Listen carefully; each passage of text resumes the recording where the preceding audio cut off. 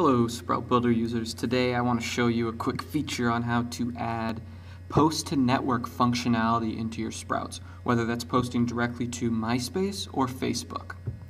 And it's as simple as adding an action to a graphic, either that's an image or a button. So what I'm going to do is show you how to add post directly to Facebook functionality into your Sprout. What you want to do is first add an asset. This could be a button or an image. Add it to your project. Here I've got a Facebook button, so I'm going to resize that. Hold Shift to constrain proportions. And then on the right here, effects and animation, I'm going to select mouse click, add an action, post to network. Here you get to specify whether you want to post to Facebook or MySpace. I'm going to select Facebook.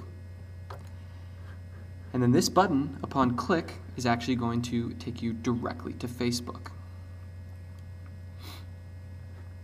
So if you want to create a Facebook campaign where your users are able to post directly to their Facebook streams, this is exactly how you do it.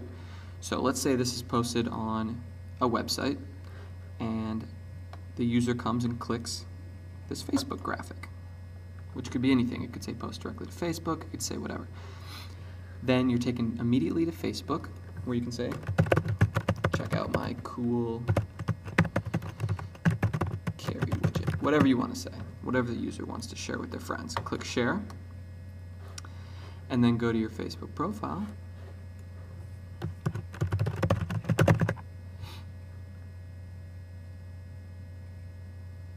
And then you'll see, check out my cool carry widget, and here it is right in the Facebook stream.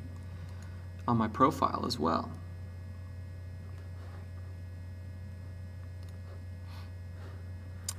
Check out my cool carry widget. So that's how easy it is. Click play and the actual Sprout is going to be running live in my profile. I can access the multiple pages. There it is. So that's how you post directly to a network.